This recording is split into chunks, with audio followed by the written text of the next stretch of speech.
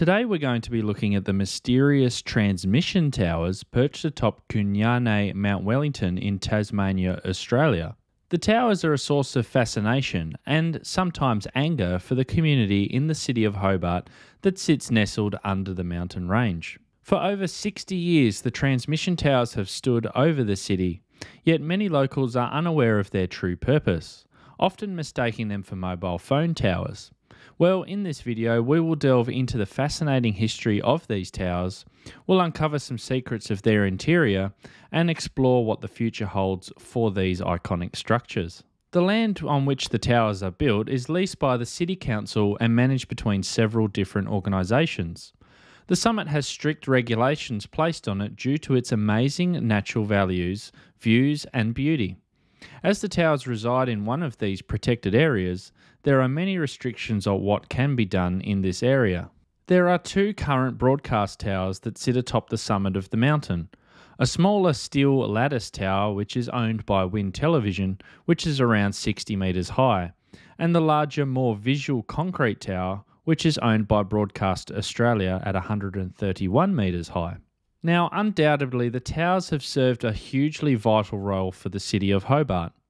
But what does the public's reaction reveal about the complex relationship between technology, infrastructure, and community values? Known as the Postmaster General Tower, or PMG Tower, the first tower on the mountain was built in 1959 and owned by the federal government's National Transmission Agency, or the NTA, which brought national television to Tasmania for the first time.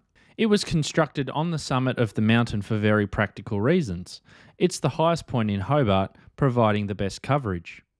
But practical doesn't always mean popular. In the 1950s, when the transmission tower was first built, there was little opposition from the community, likely due to the excitement of finally having access to television services in Australia. However, when a proposal was made in the 1990s to upgrade the tower, there was severe public backlash. The original PMG tower had become severely compromised due to the harsh weather conditions, and it was widely assumed that any upgrade would include a merge of all broadcasting transmissions onto a new single tower. However, this didn't take place. The existing Wind TV tower was not part of the plan to be removed because they had already signed a 99-year lease for their site and tower in 1959, and a second tower provides somewhat redundancy for anything that may go wrong. In addition, at the time, the Wind TV broadcast building's location provided a line-of-sight microwave link back to the studios in the city. This was not possible from the proposed PMG building, so the idea to merge all transmitters was scrapped. After a lengthy bureaucratic process to obtain approval from various entities, planning began in 1991 to replace the ageing PMG tower. In 1994, construction finally commenced, marking a significant milestone in the evolution of the transmission infrastructure. The tower is an impressive engineering feat. It's anchored with 18 rock anchors at various depths between 10 and 15 metres. It consists of a 67-metre concrete shaft and a 64-metre steel superstructure, supporting multiple broadcasting antennas. A fiberglass radome shields the antennas from the weather. Eventually in 1997, after construction was complete, it was time to take down the old tower. This was accomplished by cutting two legs and pushing it over with a hydraulic ram onto the car park.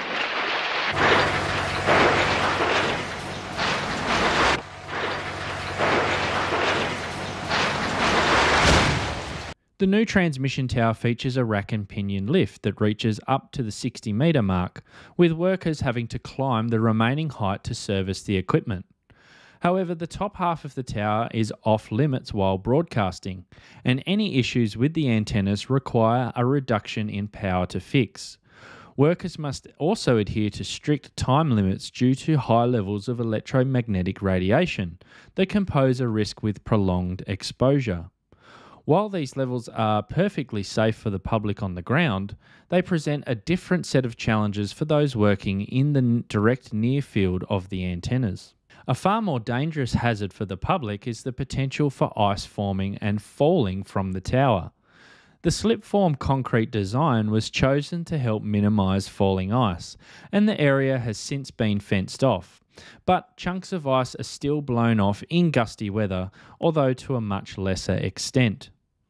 The tower also employs tuned liquid dampers, which help to control the tower's movement in extreme winds, having been recorded at sustained speeds of over 157 kilometres per hour, with rare gusts of up to 200 kilometres per hour. The new concrete tower is now infamous for its standout design, with some people referring to it not so affectionately as the tampon in the sky, because of the white sheathing around the top part of the structure. This has constantly drawn the ire of locals and has been criticised for its appearance over the Hobart skyline, being the tallest structure looking down on the city from 1,250 metres above sea level. Now inside is where all the action happens, as the tower provides a multitude of broadcasting purposes, with SBS and ABC FM radio on 92.9, 93.9 and 105.7 MHz respectively. Digital television on 177.5 and 191.5 MHz, digital radio on 202.352 and 202.928 MHz, and a commercial radio services for Triple M 107.3, Hit 100.9, Ultra 106.5 and 7HO FM on 101.7 MHz. Within the building, a remarkable assortment of equipment can be found, including high-power VHF digital NEC television transmitters, each running an impressive 7.5 kilowatts. Additionally, several FM transmitters ranging from 5 to 20 kilowatts of power are fed into large combiners that lead to copper tubes and feeders that run to the top of the towering 131-metre structure, where they connect to JamPro 4-sided panel array antennas. Now notably, the VHF TV Band 3 antennas are interleaved with the VHF Band 2 FM radio antennas inside the top of the structure, making for a truly impressive engineering feat. The lower level of the transmission tower serves as space for smaller communication antennas, mainly for Ericsson's EDAC system operating around 850 MHz and the Vodafone mobile phone carrier. Additionally, there are also a range of microwave panel antennas that are used for outside broadcasting uplinking on 2.6 GHz. The building also has many point-to-point microwave links, mainly used from the studio in the city to the transmitter site. These are located inside, behind panels that allow RF to penetrate through. This then protects them from the harsh outside weather. Several large dishes located outside are also used to pick up a feed from geostationary satellites should terrestrial links happen to fail.